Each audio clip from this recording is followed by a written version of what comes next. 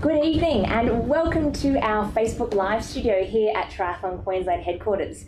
Welcome to the Triathlon Queensland Education Series. Tonight the topic of conversation is a very important one.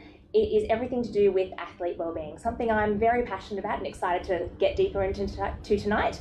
I'd like to introduce our two experts on the panel. We've got Paula Charlton, our Performance Health Manager from Triathlon Australia, and Greg Cox, our National Lead Sports Dietitian for Triathlon Australia. So big welcome to these two experts. I guess just to set the scene on athlete wellbeing, we might ask Paula and Greg just to give us a bit of an insight into your role at Triathlon Australia. So we might start with you, Greg. So as a nutrition lead for Triathlon, I'm contracted to provide a service to oversee the other dietitians that are working in the program. And I guess it's about putting strategic components in their weekly training and also around their competition that obviously relate to nutrition. A big key focus area for us is around their day-to-day training and making sure that their nutrition strategies align with those daily training goals. Very important part of, I guess, our high performance team. So yeah, thank you very much for coming along tonight. And your role?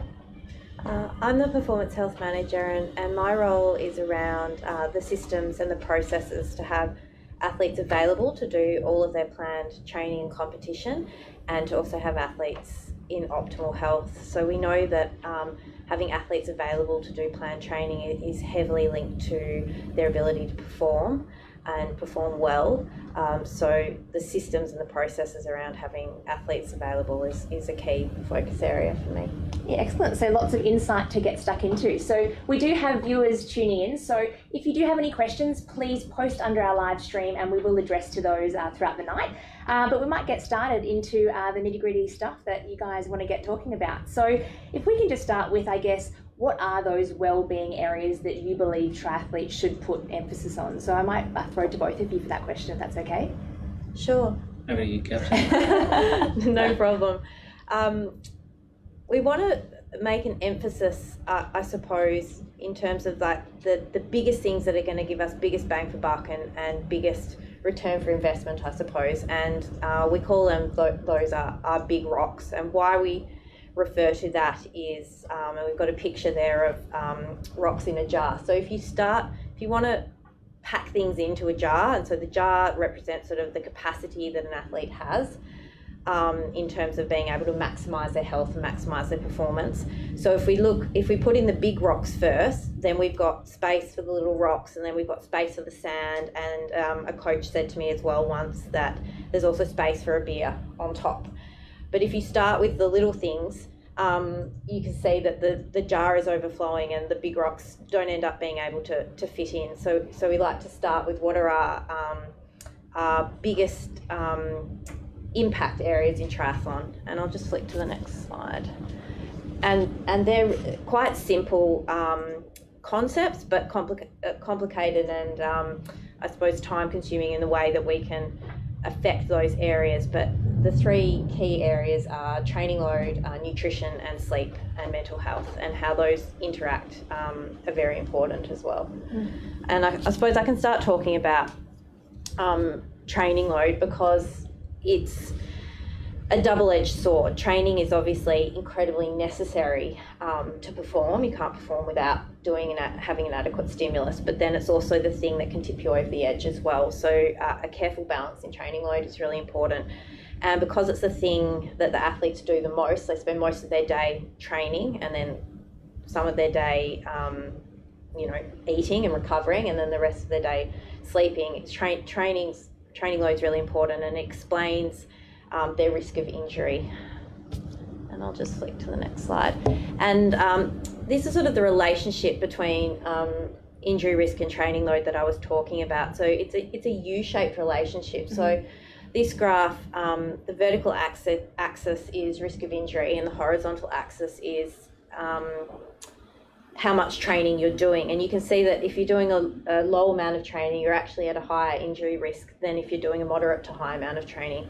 So moderate to high training loads are actually protective for injury. And this is something we love emphasising to coaches, because often coming from, I'm a physio by trade, and one of the big bugbears of coaches is physios tell us to do less and tell us to do less training. Whereas here we're trying to emphasise that moderate to high loads are actually protective if you're doing them nice and consistently. And then, of course, once you're entering very high training loads, there's a higher risk of injury. So this U-shaped relationship, we really try to emphasise to coaches and athletes. And I guess, how do you sit down with athletes and coaches and sort of work through these sort of specifics? Is it kind of, athlete by athlete or in groups, or how do you kind of sit down and work those out? Yeah, good question. So sometimes we'll do it as a group with an athlete, a group that is coached by, a single coach, and they've got a group of athletes. So sometimes we'll do it group-based, but often we have to delve into it individually because each athlete's got different risks and susceptibilities. They have different training ages. The way we approach males and females can sometimes be different as well. Generally we would have to end up being done on an individual level. Yeah.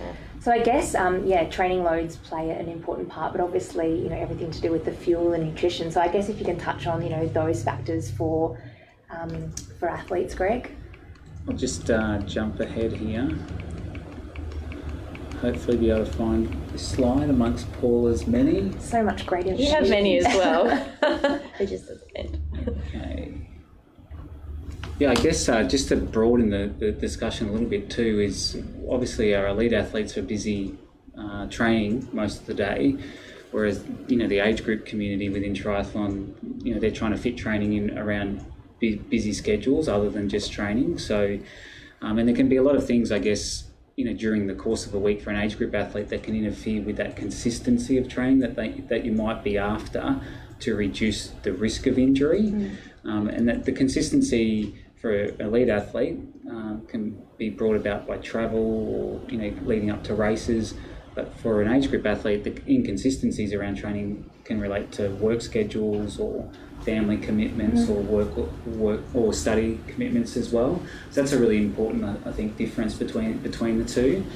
In terms of training and nutrition, I guess if I just go to this slide here, this is a really neat slide, and what it shows over on the x-axis over here is total energy expenditure and also energy intake. So in the blue dotted line, you can see the energy expenditure, and then in the black line is the energy intake. So that's the dietary intake of energy. So there's 4 nutrients that provide energy in the diet: carbohydrate, protein, fat, and alcohol, hopefully to a lesser extent than the other 3.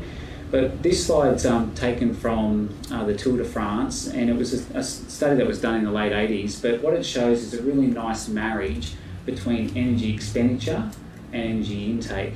And you can see on the days later in the sort of schedule here, there's a reduction in energy expenditure, and that's because they've had a rest day. So compared to days when they've ridden over mountains or they've ridden over long flat courses of say 5 or 6 hours of riding, when they're not doing the exercise, your daily energy or fuel requirements are reduced. And equally in this study, they show that their energy intakes reduce. Now, the reason that marriage exists in this environment is because cyclists have a whole team of people around them supporting them and feeding them. And interestingly, in this study, they showed that the cyclists had about half of their total energy intake when they were riding. Now, that's really difficult to do, particularly when you're eating that sort of volume of food. And I guess it does show that importance of making sure that your fuel is connected to your daily training load. And there's no innate drive for that. So as an elite athlete or as an age group athlete, you have to be planned around your training to make sure that your daily energy intake aligns closely with your daily energy expenditure, because it just doesn't happen by chance. And I love that. And I'm just going to jump in with a picture of an actual one of our elites' load graph. So this looks a little bit complicated, but basically it's just weekly mileage of one of our elites. So we started at this end of the scale. This was off season, and we built. You can see the blue and then the red lines building up from the off season. And then once we hit the green, we're hitting some nice consistent training loads, and it varied weekly from anywhere from about 50k a week to 75k a week. So that's 25k difference, but we'd still call that consistent training load because they've done it over a number of weeks. So they were able to vary, up to 25k in 1 week. And so we, purely from a load perspective, this looks like a nice load graph, and you'd say they're fairly safe, protected from injury. But it means nothing if they're not fueling adequately for those weeks and fueling for those 25k fluctuations in load. And that's obviously just their run load. That's not taking into account their swim and their bike and their gym and maybe any other sessions, Pilates, etc., that they have around that. So whilst that can look lovely from a load point of view, it has to be matched with adequate nutrition strategy. Yeah, very interesting. And do you want me to? We can keep playing. Tag here. It's great. I'll just go and I'll show you some in terms of education for both elite and age group. So this concept here is a concept that you can apply to, very broadly speaking, in how you might manipulate your daily fuel intake to adjust for either an easy day of training or a harder day of training. So in the blue is an easy day of training, and the food that changes probably most for your daily requirements in terms of energy is your carbohydrate foods.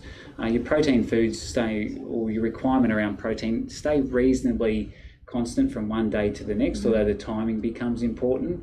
But your overall intake of carbohydrate foods, both of your wholesome carbohydrate or nutritious carbohydrate foods and other less sort of more simple forms of carbohydrates, so more of your sugary types of foods, they should be scaled up and down depending on your daily training loads. So over on the blue, you can see that your requirement for, or the suggestion around whole grains is much smaller on that day compared to a harder day where your grain foods or your carbohydrate foods take up more of your plate on those bigger training days. And I guess the other thing that probably does change is the size of the plate. It's not necessarily like representative of each meal, but the volume of food that you're consuming on a hard day of training should be more than what you do on an easy day of training. Now, the flip can often happen because on an easy day of training, you've got more time to eat, but that's not necessarily what your body doesn't know, that you're going to train tomorrow or 3 days later. So it's about trying to eat for the work that you do. And so eating ahead of the work as opposed to catching up later in the week or on a day where you've got extra time is really important message.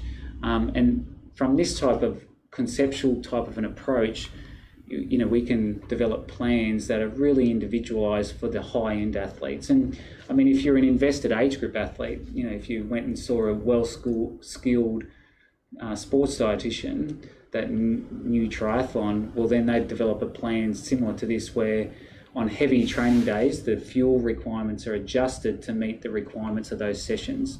It's about making sure that you optimise the adaptation from one training session to the next in order to allow you to become a better performer down the track. And I guess for some of our juniors or age groupers who are tuning in tonight, how many touch points do you have with these athletes on a weekly basis? How do you present this sort of information to those high performance athletes throughout the week? Is it both of you working together? Is it once a month? Or just out of curiosity, how is this presented to them? Take you to another slide. Let's just flip back here. Here's what we prepared. Yes. So I think when you talk about the interaction, and sometimes we might have a touch point with an athlete consecutively over a period of time, like each week or each couple of weeks, depending on what the requirement is for that particular athlete. And as a support network, we might then connect up and make sure that our messages are aligned to make sure that we're heading the athlete in the right direction. But I guess this slide up here just talks a little bit about the overall support team that might sit around an athlete. And I guess in my experience in triathlon, when you have an athlete comes into the high performance network, they can often come through a well-skilled coach or a development coach, and that development coach might be a new coach in triathlon. And so that relationship is the coach and the athlete, and that's where they start, and that's their whole support network for the two of them, is the coach and the athlete. And then as the coach develops, they then, you know, can expand their network of people that then help support the athlete in adapting to training, and obviously then improving from their training into competition. And you can see here that that's just a sprinkling of the types of different support service staff that can become involved in a network. And I guess the thing that I've learned is to be, as a nutrition professional, is knowing when to get involved, and also knowing when other people might be more important for that athlete.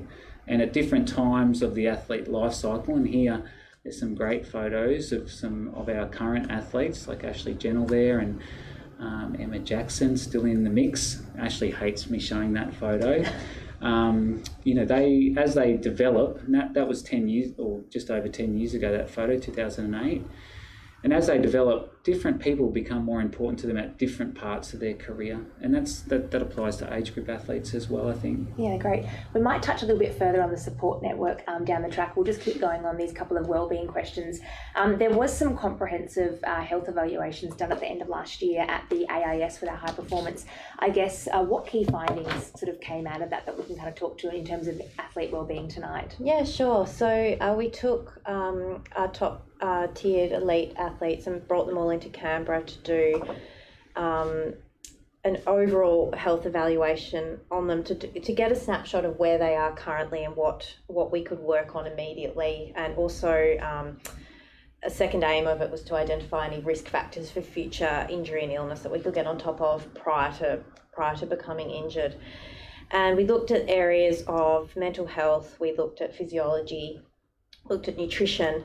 I had a physiotherapy review and I had a medical review. So it goes over a few days, or? It was all done in one day, okay, actually. Wow, Yeah. So, the idea was to minimise time load Impact for on them. it, yep. So flying the night before, they'd start testing at some of them 5 o'clock in the morning. They had everything done in the one day, and then we compile the results and get it back to them. So they only needed to be in Canberra for the day, because it is Canberra. And what we found was not, I suppose, unexpected, but was really gave us a snapshot of where triathletes are at in terms of their health. We had a lot of female athletes with amenorrhea, and we can touch on that a bit more, I suppose. Talk about that, because that's a really big issue and really important for us, and impacts has an impact on training load, nutrition, and injury risk. And Coxie will be able to touch on this better than me as well. We had a look at resting metabolic rates for athletes, and I'll get Coxie to touch on that. We also found that some of our athletes had quite low energy availability, and that's again something I'll get Coxie to touch on. Athletes had poorer declining levels of bone mineral density, which was interesting and something that we've had to implement some interventions for. And we also found a high prevalence of bony stress injuries in our elites too. I guess some really valuable insights there. And I think we should open up conversation to a couple of those things tonight. So the amenorrhea topic, why do you think, it is so prevalent, and what sort of findings came out of that? So with, did we have many, like in our current group? We had a couple. Yeah. So when, but I guess more. Sorry, our cohort. Yeah. So I think broadly as a sport, it's probably prevalent. I think from an elite perspective, it's something that we've been much more mindful of these days than we have in the past. And I guess in the past, amenorrhea became a term in sport around the female athlete triad, and the triad was around disordered eating, poor bone health, and then amenorrhea. And amenorrhea refers to the absence of a regular menstrual function. Mm-hmm. And then the other term often used is oligomenorrhea, when menstrual function is intermittent, so it's not monthly as it should be. And I guess with the female athlete triad, the issue around that concept was that the thought was it only related to women. And obviously the same components that impact on women can also impact on blokes as well. And so this term that's changed in sport from the female athlete triad has moved into this concept, which is called the relative energy deficiency in sport. And to be able to explain that, it's important to explain this term here, energy availability. So to put it in a nutshell, if you minus the cost of exercise away from your dietary energy intake, you have a little bit of energy surplus that's left. Now, if that energy surplus is too small, well, then your body starts to turn off some of the essential processes that you would normally undertake. So things like your menstrual function for women, that's one of the first things that goes. Your bone reformation, in terms of remodeling bone after the impact of loading, for instance, that's turned down. If your sex hormones for both men and women, they're also reduced as well, and that's for women when the sex hormones reduce, and that rolls over to menstrual dysfunction and leads to either oligomenorrhea or amenorrhea. So for women, they have those early signs. For men, not so much. It's not as obvious for blokes, but one of the things that we do know is their libido or their sex drive. So if that starts to, I guess, decrease, well, then that's something that's also a bit of a sign that their energy availability is reduced. And I guess these are topics that I think need to be spoken about more. And I think, we are becoming a little bit more, able to speak about them now. I guess for our age groupers, who are the people that they should go to when they've got these sorts of questions? Who's the best person to sort of seek advice from? Or is there a range of people, or are there different options? Yeah, there's probably a range of people. The topic around for women, for instance, and I've spent a lot of time in different sports and triathlon for many years, is having a good relationship with a female athlete and being able to have that discussion around their menstrual function. If they're using oral contraceptives, because then that will obviously that'll put a blanket over it, so you won't see any menstrual dysfunction because they'll get a regular menstrual cycle. So having a good relationship with healthcare professionals, like a sports dietitian or a GP or a sports physician, a physiotherapist perhaps, like those types of people, someone that they can talk to around the topic that they're comfortable with. Even their coaches, like a lot of our coaches, they want to know if their female athletes are menstruating as well. Well, and one of our coaches put it really well that he views it as a performance inhibitor, and it is. If his athletes aren't menstruating, they're not getting enough energy to meet their basic metabolic demands. They're not going to have enough energy to train. So it's great that coaches now are aware of it, and we can try and desensitize the issue and have an open dialogue between the coaches and the athletes about menstrual function, because it is just such an important indicator that things aren't right. Mm-hmm. And we used to think it was okay, and we used to talk about, well, that athlete's probably menstruating enough. But the thing with if your menstrual function is absent or inconsistent, well then there's other hormones that are also down-regulated. So growth hormone is down-regulated. Cortisol, which is a stress hormone, it increases. And so you're not only maintaining your body adequately, you're also not responding to training. Mm. And what people forget is that when you do a training session, like athletes see that they're getting better because the next training session they do it faster.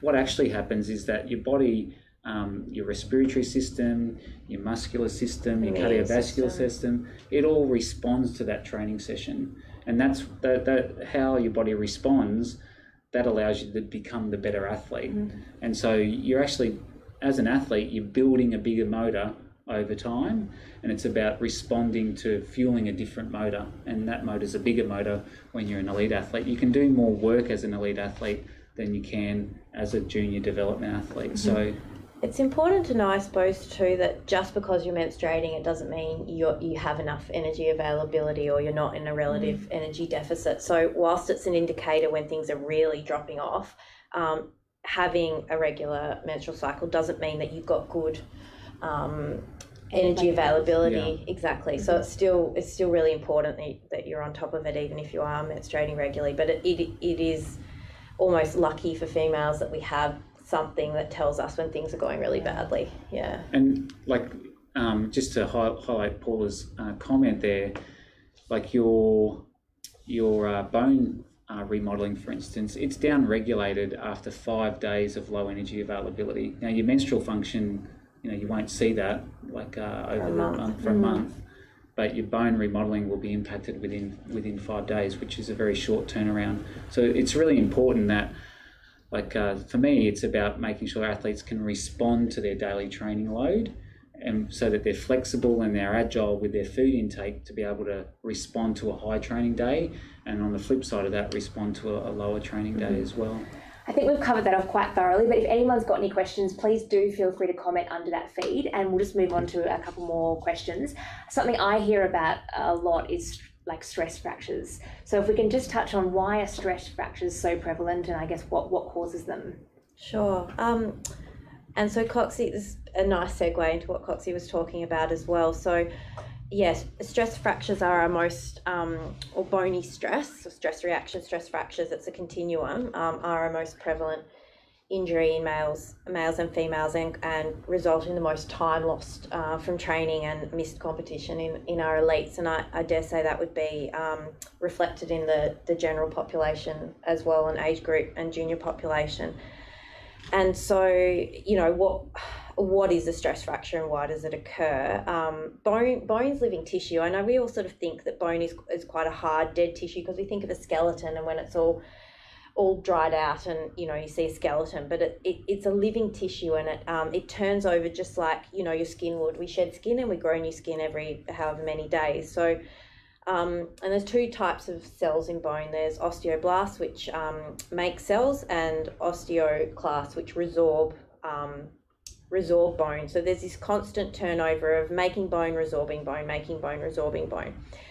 And what stimulates that turnover in bony cells or osteocytes is impact activities. So the higher the impact, the more bony turnover you get. So say, for example, jumping is a really great activity to improve the density and the strength in your bones, because it stimulates it the most. Running, less so, because it's more repetitive and less amount of your body weight is going through your lower limbs when you're running, as opposed to when you're jumping and jumping high, or jumping off a step or something like that. But regardless, I suppose you want a good balance between the making of the bone and the resorbing of the bone and the turnover. And so where things go wrong is where there's an imbalance in that activity, and and it could be because there's not enough recovery between your impact sessions. There's now some theories around bone becoming deaf to repetitive lower level impact like running. So the bone stops hearing essentially the impact that it's getting and stops the response to that.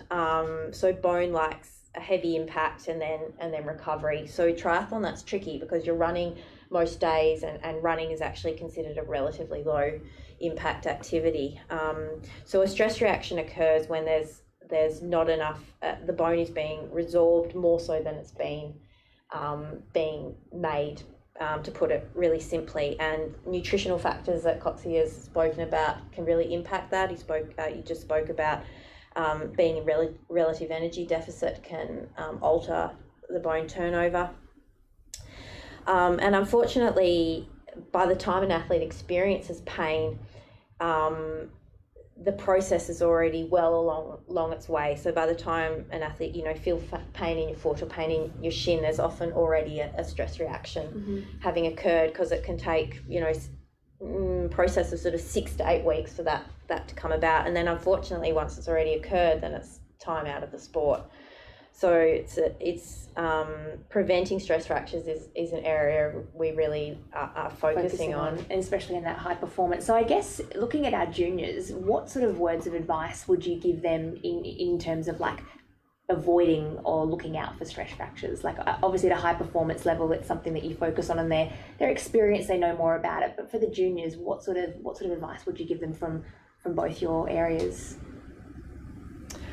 I suppose going back to our 3 big rocks and why they're such important factors for us is because they relate to all injuries and not just stress fractures. So training load obviously is very important. So maintaining consistent training loads where possible, gradually increasing your training load when you're coming off a break, or looking out for peaks and troughs in training load. So a trough might be around travel, or say, for example, age group junior populations, exam times, and you're not doing as much training, or you go on a family holiday over Christmas, things like that.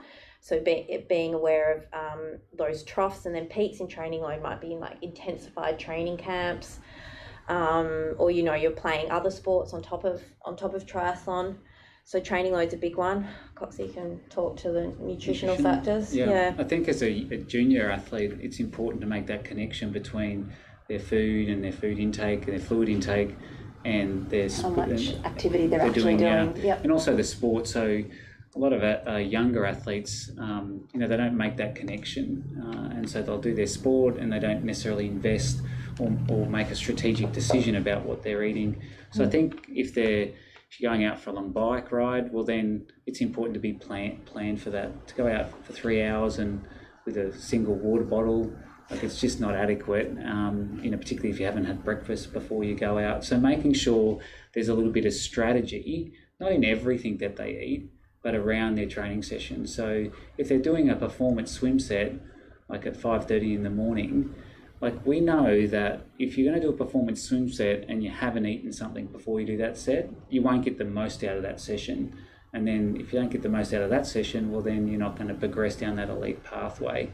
So having strategy around your nutrition, particularly around your training sessions, is a really key component. So that would be my one bit of advice. Great advice, and I'm sure that's something that our age groupers and our juniors are always refining. So hopefully lots of our juniors got some insight into that. Now I'm sure we do have some coaches who are tuned in as well. So we talk about the athlete support network, and obviously a coach plays a huge role in that. So I guess when we talk about athletes' wellbeing, what do you think the coach sort of plays in terms of athlete wellbeing? What role do they play in it? I think like the one thing that I've learned from coaches over the years is that they spend more time with their athletes than any other practitioner, and so they know when an athlete, they dive into the pool in the mornings and they're sitting a little lower in the water, or when they turn up they're a little bit sleepier than they normally are. So picking up on those cues and understanding what those cues might mean to that athlete, I think, are really important component, and something that when I first started, those subtle cues that the coaches picked up, I didn't really value that. That was a long time ago, but now I really value the insight that a coach brings, and they know their athletes better than anyone. And so I think it's about getting some support services around you as a coach so that they can learn about your athletes as well, and you provide intel to those support service staff. So it's not about the coach solving all the problems for the athlete. It's the coach having a good network of people around that person or around themselves, and then using the intel that they pick up on to inform those service staff, because those service staff will then become much more effective to the coach in impacting on the athlete. And I guess speaking about the support network for our juniors especially, what role do the parents play in that space as well, and how much should the coach and the parents be talking? How much should the athlete be listening to the parents or the coach? I mean, it's one of those areas that I think there's a lot of questions around. The talking bit probably depends on the coach. But we just know that the coach is just so key to implementing any sort of successful, if we're talking about well-being or injury prevention or performance strategy, that it has to be coach-led or coach-driven. To have the influence. Yeah, absolutely. And then parents with, junior athletes, especially, juniors still living at home, parents are key. I think that's an area that's a little bit untapped for us at the moment, I feel, in the junior space. I think, we do need to be looking at how we can involve parents more and have their support, because I think, especially for the parents are just so influential on eating habits, and they might be the ones doing the shopping, and they're the ones taking you to training or not taking you to training or whatever it might be. So I think that's something we can work more on.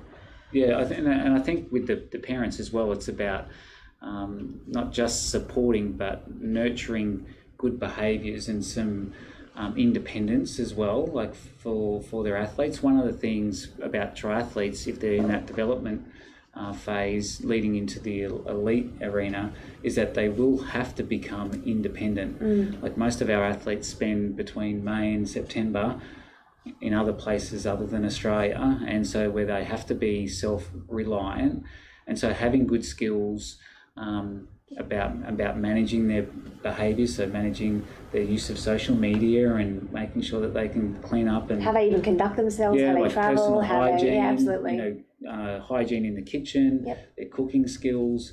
And that's something that now when we've identified as a barrier for our younger athletes. And even this last week we've had a dietitian down with Lorcan Redmond, who's one of our development athletes in Perisher, simply around shopping, cooking, food preparation, food hygiene, because that is a performance barrier for Lorcan moving forward. And he'll spend 4 months overseas this year, and he'll be sharing environments with other athletes, so you want him to make sure that he's got food knowledge and good food hygiene, and also personal hygiene behaviours as well. And he can apply that when he's on his own over there. Exactly. You even talk about things like the importance of having knife skills, like a good chopping board, good all knives the essentials to use. in the kitchen, absolute priority. So parents can play a really important role in that.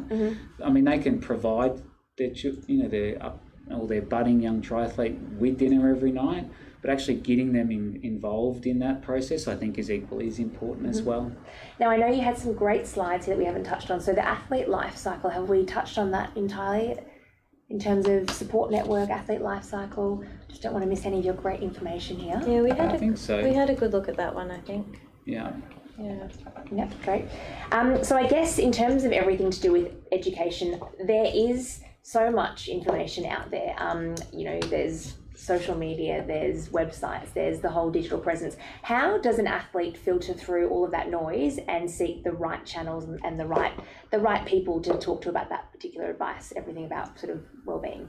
We were talking about this earlier, actually, before this presentation started, and talking about some of the barriers. We were talking about one of our elite triathletes going to a GP and saying, for example, talking about how she was amenorrheic and didn't have a menstrual cycle, and the GP saying, how wonderful, how great, you don't have to worry about having a menstrual cycle. So the issues around some, practitioners that are not necessarily sport specific or have a really good understanding of, how important it is to have a menstrual cycle if you're in an endurance sport, or any sport for that matter, but particularly in an endurance sport. So athletes do really need to be aware of what to look out for, and who might be a good practitioner and who might not necessarily be a bad practitioner, but for someone that's not necessarily experienced in endurance sports. We were talking around some of the issues around this, having enough practitioners that were really experienced in this area. I guess it moves to the next point in terms of sort of the ages. I mean, what age should an athlete be kind of taking wellbeing seriously? Is there an age? Is it 13? Is it 12? Is it when they're progressing through their career a little bit more? What particular age do you think? I think like we've got athletes in our pathway, like the elite pathway, that are young athletes. We've also been fortunate, para athletes coming into our program, and they're not always, we don't get them at 16 or 17, 18. So some of those athletes we've got in their late 30s, early 40s, and we're managing performance-related health issues in those athletes with a real performance focus. So I don't think there's any one time, and if you haven't addressed it, earlier in your career, it doesn't mean now's not the time to address it. And I think it's something that, particularly in a risky sport like triathlon, and there's that really delicate balance of the swimming, running, and cycling, and trying to find that balance. It's something that you should be looking at regardless of where you are in your career. And with anything, earlier is always better. I was saying before this presentation as well, as a teenager, I didn't know that sort of by the age of 14, it is normal and you should be getting your period by then. Like I wouldn't have known as a young athlete if I got to 18 to sort of question that and go, oh no, this is something I should be having. I need to get advice on this, or I need to seek help. So earlier is always better. Yeah. Yep. So as we know, we are live here, so we have a couple of questions that have come through. What are the key markers that we should look out for that may depict the increased risk in high load phase? So what are the key markers that we should look out for that may depict the increased risk in high load phase? It's a really good question. I feel like you've got a slide for that, Greg. It's a great question. Just let me look through the 40 plus slides that we have.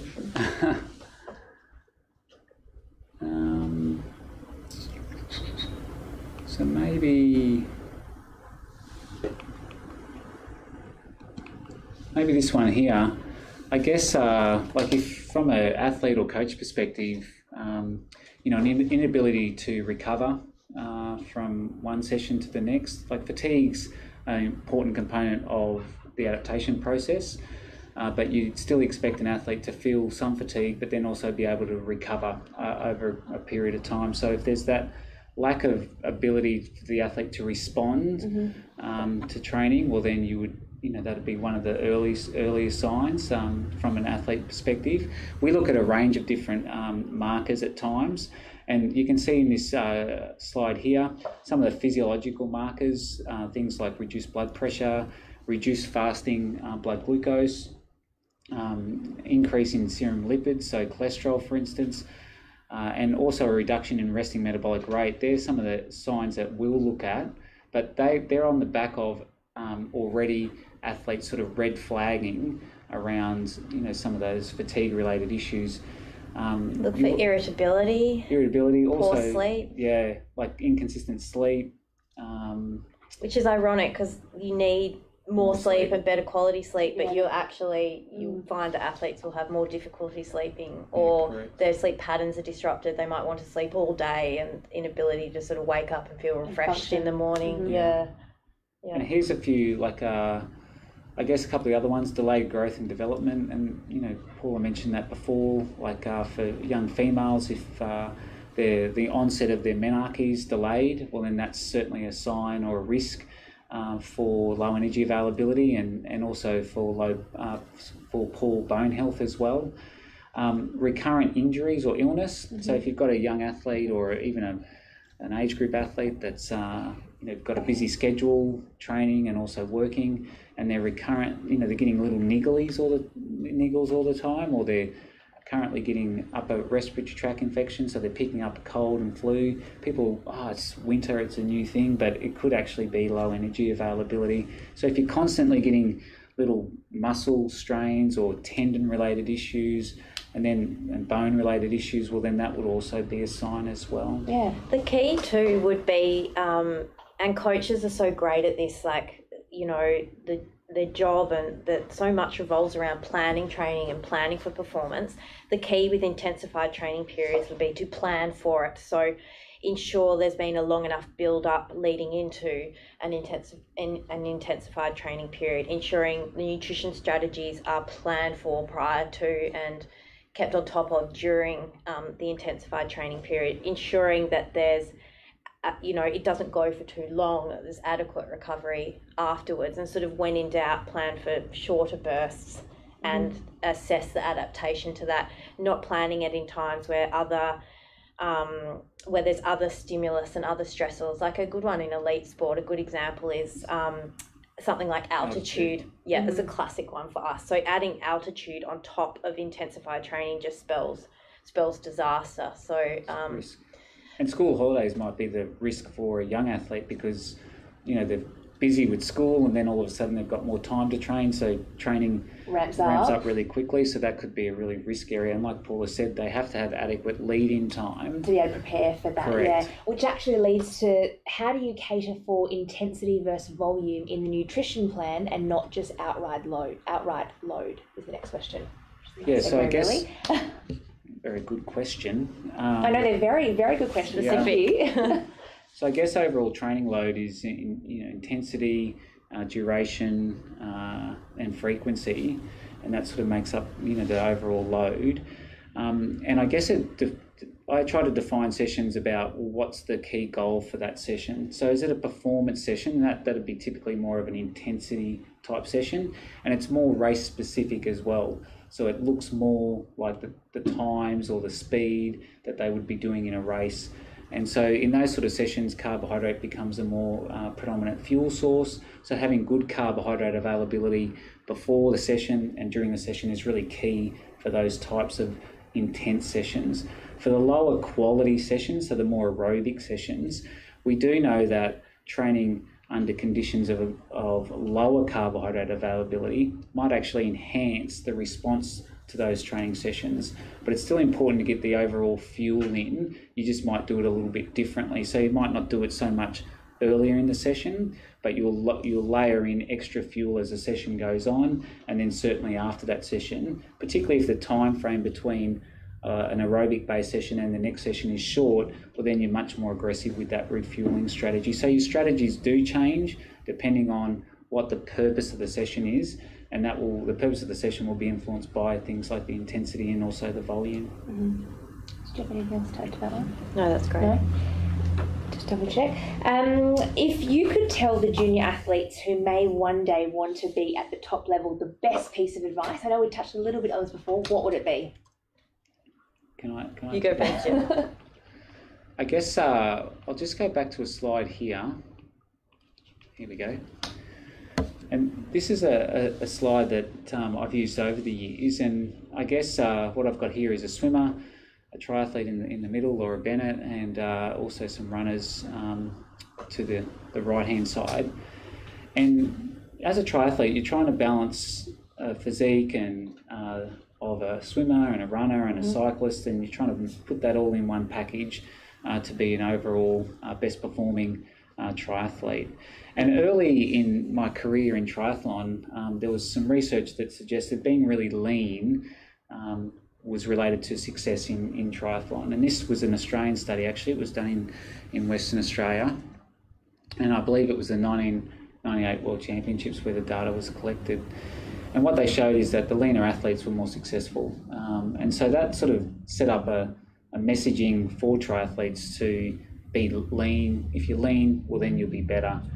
And what I've learned for a junior athlete, it's not about being lean or the idea of getting leaner. It's about gaining lean tissue or muscle mass over their careers. And the thing that often differentiates our young females from our high-performing females is not their leanness, it's actually their muscle mass. And you know, we've got some really good data around to show that our athletes that have been through the pathway, that have continued to develop, have accumulated muscle mass over their careers. So if you work on dietary strategies that create leanness through loss of body fat, you'll miss the opportunity to gain lean tissue or muscle mass. And so the strategy should be aggressive to support training as opposed to being focused on trying to lose body fat, because that's not the focus of a triathlon or an athlete that's trying to develop through the pathway. Very insightful. Got a couple more questions that have just come through. They're some very great questions. Just wondering how often you monitor those biochemical markers you mentioned in elite athletes. Is it something you do regularly or in response to actual symptoms? Done more in a research setting. We don't monitor them outside of sort of a research project regularly in our athletes. We do absolutely monitor illness symptoms, and that's done on a weekly basis, well, a daily basis really. We know each day whether our athletes are training or not, and if they're not training, if they're injured or ill, but that's sort of a more of a reactive approach. And then in our periodic health evaluations, we've looked at risk factors for injury and illness. Yeah. I think from like in terms of how technical the assessment is, I guess will influence how frequently we're using those. These are some of the assessment tools that are used across RED, so relative energy deficiency in sport. And so the first couple are validated questionnaires that sort of, I guess, highlight athletes potentially at risk of not having adequate energy availability. And the LEAF Q is for females, and the Lean Q, it's actually a questionnaire that's been developed specifically for males. It's under development at the moment. The hormonal follow-ups, and like Paula said, they're not done necessarily all that regularly, but probably, I guess, we're getting a better handle on that now as how regularly we should be doing them. And certainly, I think the plan is for our elite guys to be having those done annually. Assessment more frequently. Yeah. Assessment of resting energy expenditure, that's done in response to an athlete potentially not responding to training that's showing fatigue. It's not a definitive tool for low energy availability, but with some of those other markers, it's important as an indicator for low energy availability. Diet and training assessment, I think we're doing that like regularly, and that's the one thing that is our go-to tools, making sure that athletes are managing situations in the week to make sure that they're responding to their training for that particular part of the week, with those sort of quantitative and qualitative assessments around that nutrition training assessment. They've been doing all being done regularly. The other one that's not up there would be bone health as well. So we do that annually with our elite cohort. So making sure that we're tracking that over a period of time. The value of doing it through DEXA is that we can, while we assess both bone health, we can also, if it's done under standardised procedures, we can also assess their lean tissue as well. So we can get a relatively good handle on whether or not they're developing lean mass. And lean mass is everything that's not bone and fat. So that includes your muscle, your tendons, your blood, your vessels, your heart, all those brain, all that sort of stuff is in your lean. Obviously you can't grow extra brain, but we're specifically targeting in on muscle there. Yeah. I think in Australia we have such an established area in athlete wellbeing. I think, there's all the resources, all the tools, great people. Is there any specific areas that you both think that we can improve on, that we're working to improve on? I mean, we can't be the best at everything. There's got to be pockets of things that we need to kind of progress. I think one thing in triathlon that we're doing really well at the moment is, and Coxie touched on this before, is combining our disciplines in a coordinated approach towards this. Like we're fighting it from all the different angles. So we're moving away from what we call a reactive model of treatment, which is you get an injury and you react to that and you see a practitioner about that too. Can we understand the risk factors for our highest injuries and illnesses that we see, and can we eliminate those prior to it happening? And we're coming at it nutrition, medical, physiology. We're coming at it from a combined approach, and we're talking about it with each other. For example, like we mentioned before, you could have the best laid training plan and it could all fall apart if the nutrition strategy is inadequate around that. Similarly, you could have amazing nutrition and training plan, they're not sleeping, an athlete's not sleeping well, or they're in poor mental health. So we're really trying to pull that all together. So I think that's something that's emerging, especially in Triathlon Australia at the moment. I think we're getting a good handle on that. Most definitely, and I think the investment that Triathlon Australia has made in that area has, in this last cycle, this Olympic cycle, has been far greater than we've ever made in the past. Which I think, and it's not about well-being. People think, that's a conservative approach. It's performance focused, because if an athlete's not healthy and they're not able to withstand and also absorb the daily training, they won't develop as an athlete. So it's not a conservative approach. The investment's been a lot greater, and I agree with Paula, it's a more coordinated approach. And just one last comment on that, it's like DEXA technology's been around for a while. Assessing resting energy expenditure's been around. So it's like a SRM crank. They've been around for a while, but the tools are only as good as how they're used and incorporated into the system. And the system that's being developed and continues to be refined within Triathlon Australia, I think there's been a number of steps forward in the last couple of years in that space which I think will only benefit triathlon moving forward. Paula and Greg, it's been amazing to have you here tonight. Obviously, it goes without saying you're experts here in Triathlon Australian scene, and we're really privileged to have you here. Thank you so much to our viewers for tuning in. You both will stick around for a few minutes. There's a few questions still flowing in, so we definitely will answer those underneath the stream. But it's been fantastic having you here for the Triathlon Queensland Education Series. Please, to all our viewers, stay tuned to our social channels for our next live session. Please post your questions underneath the stream, and we'll get back to them as soon as we can tonight. Thank you so much, and we'll see you all soon. Thank you. Pleasure.